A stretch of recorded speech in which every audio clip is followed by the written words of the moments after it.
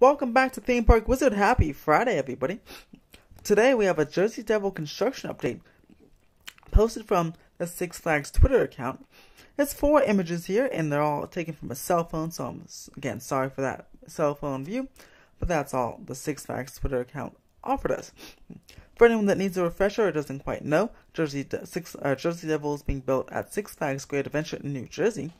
It was supposed to open last year, but obviously, like so many things, got pushed back to the pandemic. So now it's under construction. Hopefully it will open later on this year. If anything, it's January sale. Should be ready for it this summer.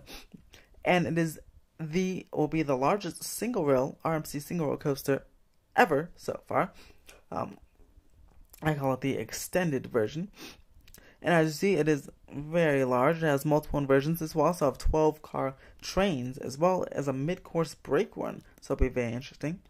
Here's a picture of the lift hill being built. And the good thing about these types of coasters is, it's just a single rail, and usually they're smaller. So it's pretty easy to put up. As you see, they have all this.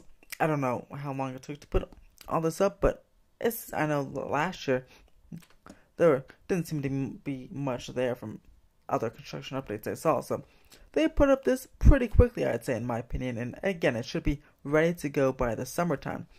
It looks great as they're putting the lift hill right now, and most of the actual track and inversions are done, in my opinion. It looks like, just from these photos we see right here.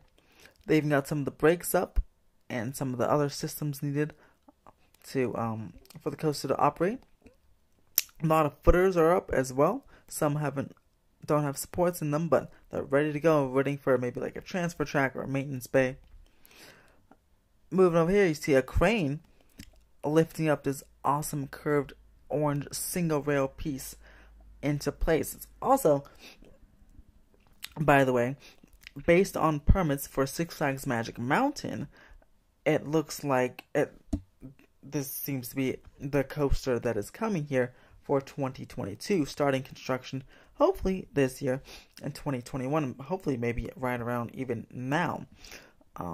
Permits and LA County assessors or permit website show an RMC single rail coaster, basically a clone of this one. I don't know if it's an exact clone, maybe it's a little bit longer, bigger, but I don't know. But it's coming right in that Green Lantern area. So if you guys like what you're seeing here and your home park is Magic Mountain, then you're gonna love what's coming to Magic Mountain next year.